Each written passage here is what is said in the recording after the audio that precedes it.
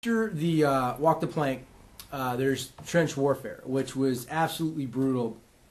I don't know if you got a chance to see some of the pictures I posted on Facebook of my shins and knees, but this thing is there's all these trenches, and you just get in one. There's a bunch of holes, and you get in, and they're just big enough that you can crawl essentially on your hands and your knees.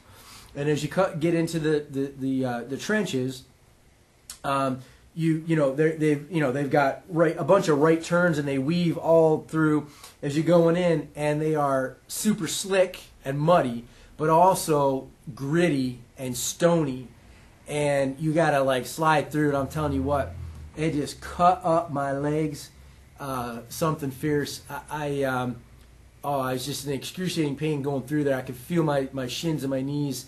And you're already fatigued and you're tired, so it hurts that much more. Everybody was complaining in the holes. And it's funny, you go in the holes, there's a little bit of light coming in, and then in the middle part's all dark. You know where the hell you're going, and then you come out, there's light. But then you're pretty much near the end, and I think that's where I started wondering. I was really starting to wondering, where exactly I was in the course. I felt like we had to be getting close to the end. I didn't know how long I had been out, but I was definitely starting to feel it. Then there's a bit of a run up to some more Berlin Walls, the Buddy Carry, Mount Everest, and the what do you call it? The electroshock therapy, the last obstacle. And I think that the one that was interesting to me out of the last bunch was the Mount Everest. And what was interesting about Mount Everest was it was a lot bigger than I thought it was going to be. It was higher. I'm terrible with height, so I don't know how high it was, 15 feet maybe or something like that, or maybe more, maybe I don't know. But it was a lot higher than I expected. And by the end of the day, it's really slicked up with mud. You get a short run. If you look at the pictures that were online, a lot of those pictures were done in the morning, and there's grass. By the time we got to it at whatever it was, 4:30, 5 o'clock at night, it was just mud. There was no grass to run across, and so but you get a bit of a run up, and then there's a little bit of a curve, and then it's near vertical up to the ledge. And I watched people, because you have to stand in line for this as well, and there's quite a line because people were failing at it a lot. And people taking multiple turns, so there's a lot of backup. It was interesting though. I stood in line, and there was a number of people ahead of me, and I watched them, and then I watched other people. And what I was seeing was that the people that kept failing would run, and there's all these people hanging over trying to grab you and pull you up, right? And what I saw was that people would run to the base of it and then just jump and try to grab hands to be pulled up. And almost all those people failed. Or if you did get a hold of a hand, you struggled and struggled and struggled to slide and slip and slide and get pulled up, and half the time you would struggle a ton and then fall anyway. It's sort of like what I was saying earlier is, if you don't need the hand, you're better off not taking it. It's great that people are offering it, but what I saw was people that made it ran right to the top of this thing.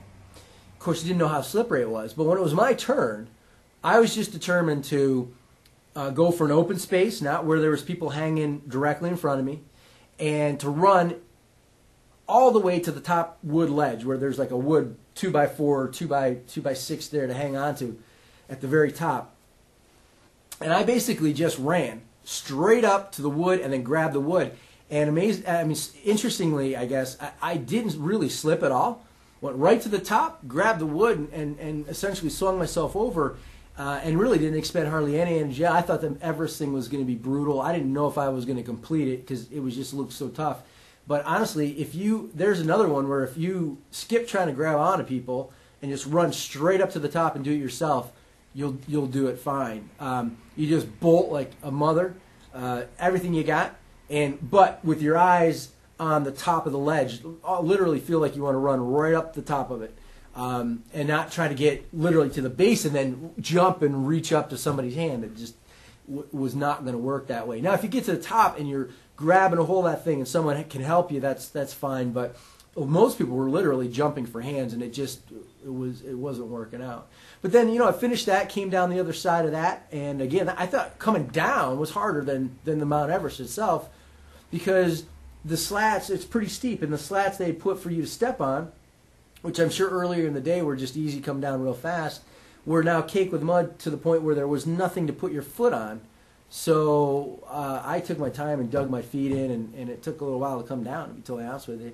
And then the last thing, electroshock, after being shocked previously 3 times in a row on the eel thing, the climb, I was a little, that was the one obstacle. There wasn't a weight that I actually stopped to look and kind of, think about it for a second, because I'm telling you, man, I was not expecting the shocks to pack the wallop that they did. So I took a look. I watched a group go through me right before. I watched their line. It seemed to be pretty smooth, and I blew through there. And if I got shocked, may have been once, but I don't even think I got shocked, to be totally honest with you, and I was quite frankly happy about that. And then you finish, you run up, you get your orange headband and your T-shirt, your Mylar blanket. I'll tell you what was amazing. I was so cold by the end of that thing. I was shivering. It was about 5 o'clock. The sun was going down. It was cold. I couldn't stop shivering. And I'll tell you, I've never used one of those Mylar things. You always see them at the marathons and everything. I wrapped this little thin, papery thin Mylar thing around me and instantly warmed up. I mean, not a ton, but I mean, I warmed up. And then I got my beer, and I tried my best to drink my beer, but I spilled half of it because I was shaking so bad. Stood by the heaters, warm up a little bit. I was going to shower and get cleaned up, and I had all my stuff packed, and I was so cold and tired.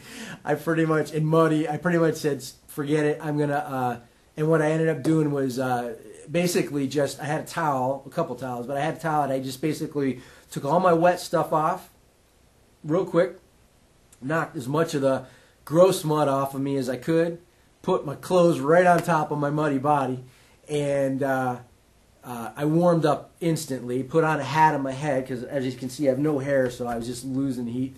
Put a hat on my head, a nice warm hoodie, and off we went, and I drove home 3 hours in just sticky, stucky mess. I mean, you couldn't move. I couldn't move. I was so stuck full of mud, especially my legs, clumped on my head everywhere. I was sunburned from the first part of it, scraped and bleeding on the top of my head and my shins, but I made it home in 3 hours, and got home, talked to some family about the whole thing.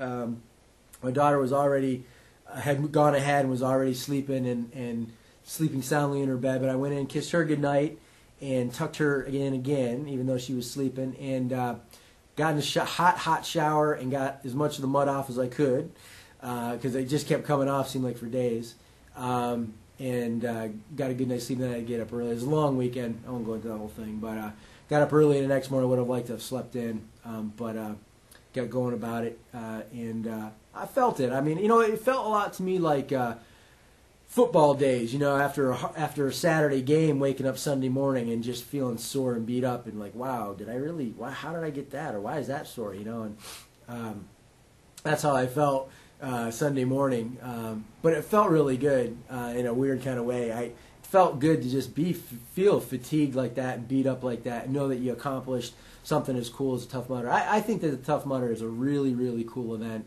I think you have to go into it.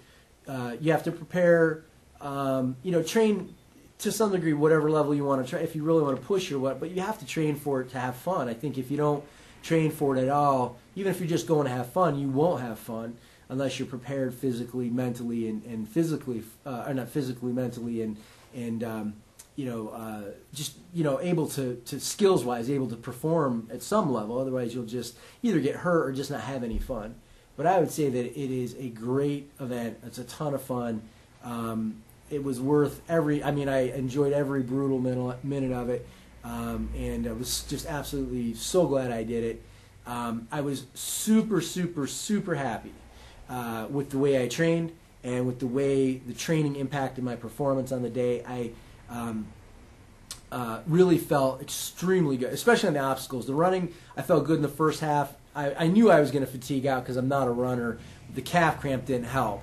But on the obstacles, I just felt great. And I had a lot of fun on the obstacles because I was prepared for them. And I didn't do any obstacles. I didn't climb ropes. I didn't climb walls. I didn't do stuff to try to prepare skill. I used functional training in the gym to prepare biomechanical skill sets, not the skill itself. I think you could probably prepare for the skill, but they change things up. They throw different things at you.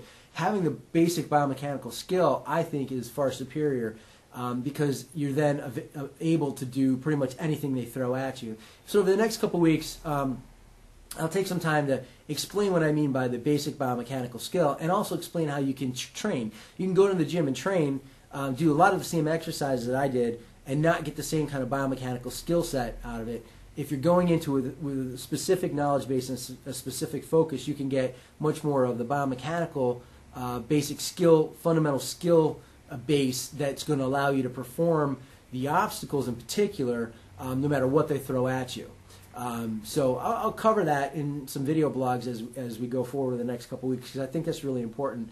And then certainly contact me about this stuff, the 3D, the biomechanical analysis stuff that we do, and then all the what we call PST, progressive skills training, and functional movement pattern skilling training that we do. That is really based on your individual skill deficits, but can be generalized and still get benefit or give benefit to the people performing the exercises.